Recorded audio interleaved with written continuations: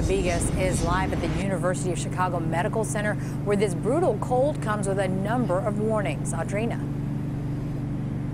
That's right. My doctors here are reminding everyone that this extreme cold is not just an inconvenience, it's also a health threat, and that same sentiment coming from city officials.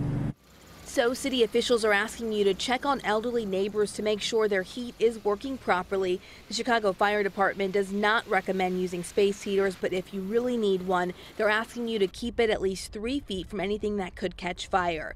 For the city's homeless and elderly, the city is offering warming centers and well-being checks.